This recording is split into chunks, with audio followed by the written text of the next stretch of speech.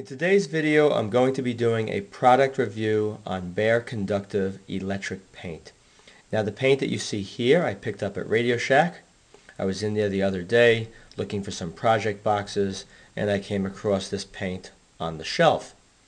Now in the past I've used other conductive paints such as Circuit Works, which is more of a silver based paint, and I have had very good results with it, so I figured let me give this one a try, so I purchased it. Now when you read the package, it states on the back, electrically conductive paint, works great on many materials including paper, plastic, textiles, and conventional electronics. BareConductive.com is the website.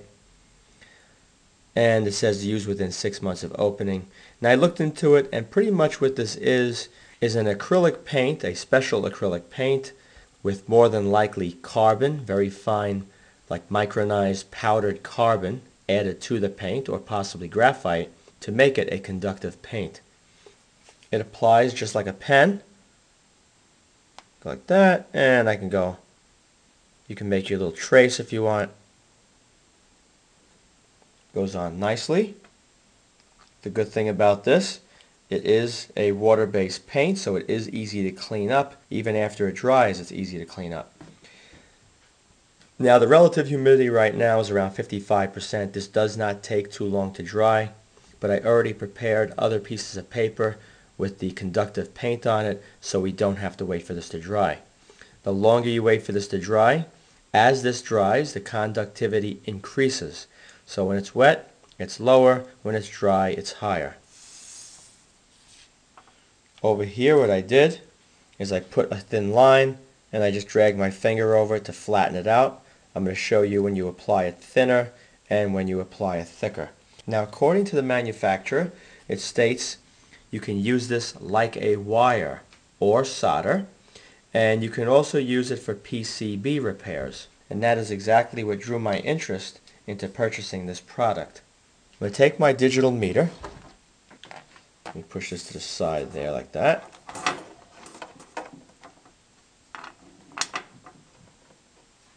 I'm going to put this down to the 2K setting, 2000 ohms, and we're going to check the line to see if it's conductive. And you can see it's 65 ohms. If I get really close, 70.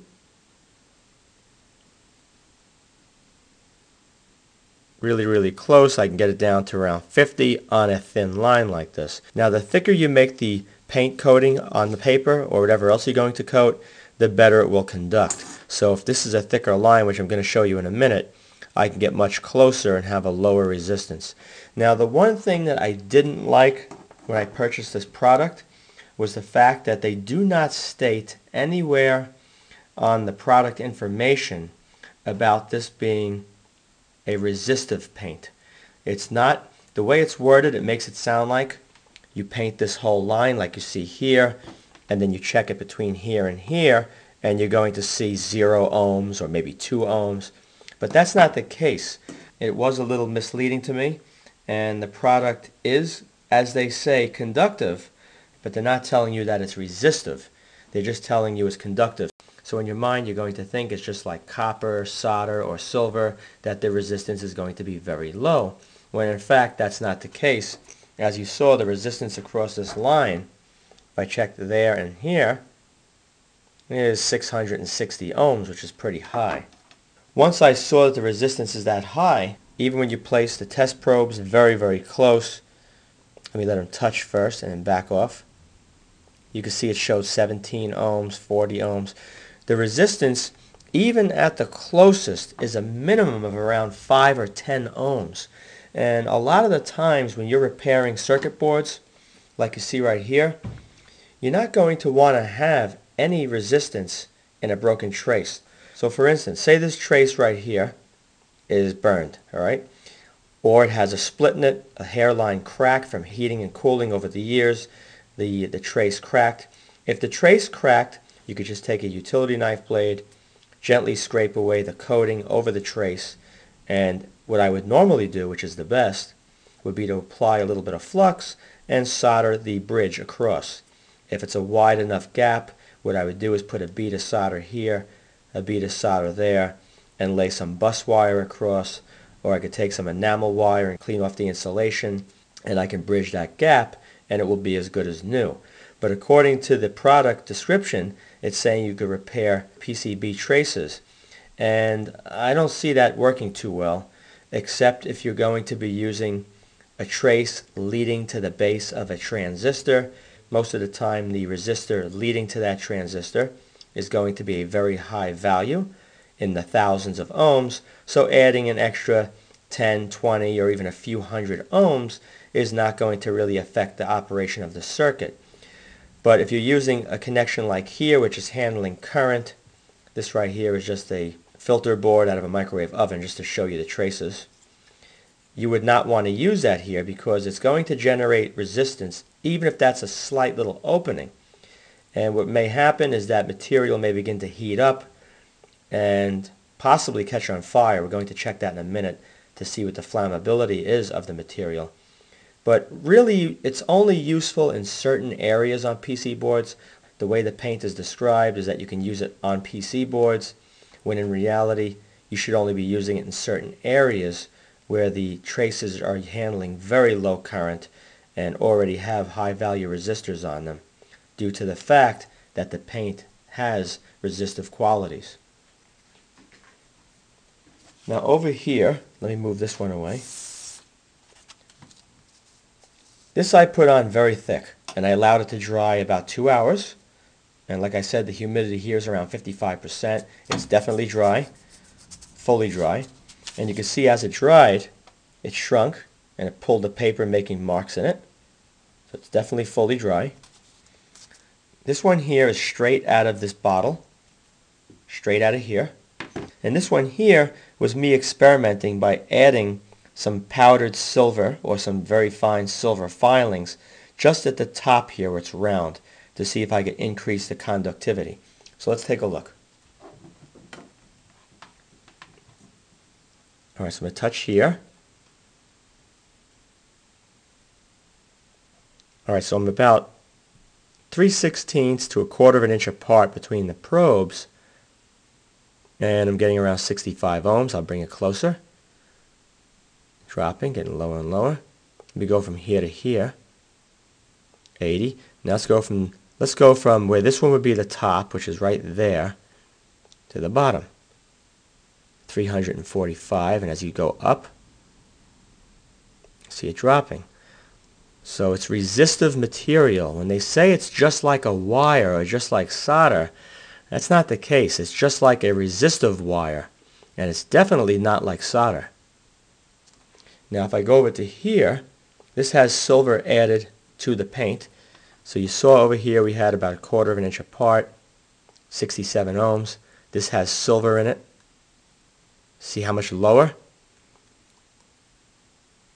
20 something. So this is very, very good. I'm surprised that they don't add powdered silver into the paint to increase the conductivity to make it more useful. Now for me, most of the times if I repair a circuit board, it's going to be, as I said earlier, I'm going to scrape the trace, flux it, and solder it, and just bridge it across, or layer a wire in there and solder that. But if I can get a material just like this that has increased conductivity and much lower resistance, then I would have no problem cleaning this area and just taking the tip off and applying it over the trace once the bare copper is exposed like that, and allow it to dry. This is very neat for kids especially. So this product does have some uses as far as I'm concerned. If kids are learning electronics, they could draw up a whole bunch of things. They could take, let me move this out of the way. You could take a button cell. This is a 3-volt button cell. I could lay it right on there. And of course I don't have to use a resistor in series because that's 3.2 volts, and not to mention all this extra resistance is going to be reducing the output of the LED. So let me show you the LED first. Very, very bright. Alright, blue. Now I'll lay that there. And let me get this set up so it'll angle towards the camera. Take a look. Alright, so it is lighting. Let me angle it more so you can get an idea of the brightness. It's definitely reduced brightness due to the resistive quality of the paint. See right there. But it does work, so you could draw a whole circuit up, and then you could even make switches by taking paper like this, and then you could lay it across there and there, push down, and you could use it to turn an LED on and off. Alright, so this is the negative. Let's stretch that way out. And it just barely makes it. Yep. Alright, so you see it lighting? So it is neat. It does have purposes. And it is conductive as they said it is. They're not mentioning that it's resistive. And honestly, I probably would not have made this purchase knowing that it's resistive like it is. In my mind, I thought it was like the circuit writing pen, which is very low resistance. It's like under an ohm per millimeter. It's very low. A good quality to this paint is that once it's applied, it's easy to clean up, and you can also clean it off of a board like this. I put it on here so you get an idea how it would be on a PCB. Let me get my finger wet. And let's see how it is. You see, it does come off fairly easy. That's a good thing if you're going to clean yourself, but it's not exactly a great thing if you're going to want to prevent it from coming off on the board. So the best thing to do is you would take your PC board after that's applied and fully dried, and you would just apply a layer of clear nail polish over that area to prevent any water from washing that area away. It'll also protect the areas of the circuit board where you sanded or scraped away as well. What I'm going to do now is check the flammability of this material. I'm going to place a flame right under the end and see what happens.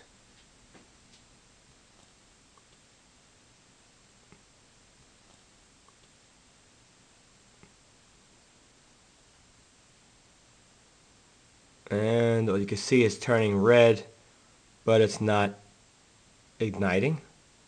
It won't even take a flame, nothing. And as you can see, it's not flammable at all. So the worst case scenario, even if this was on a circuit board and too much current went through it, this would get hot and possibly the board would get damaged and this would not burn. Pretty good. So the bottom line with this paint is, it is good paint. It applies nicely. It's easy to clean up. The only complaint that I have regarding this paint is that they should have mentioned on the packaging very clearly that it is resistive. So people don't think that they just put a line down and you have a zero or near zero resistance connection using this paint. That's what I thought it was, and unfortunately it was not. If you're looking for a conductive paint and you don't mind that it's resistive, you can use it for certain areas of the circuit boards, as I mentioned earlier. It's also very handy for kids if they want to learn how to draw up little circuits using a watch battery and LED and making switches out of paper like I showed you earlier. It's also good for that. If you enjoyed this video, please rate it a thumbs up, subscribe, and post links to this video on other websites and blogs. Also be sure to check out my video playlist as well. Thank you very much for watching.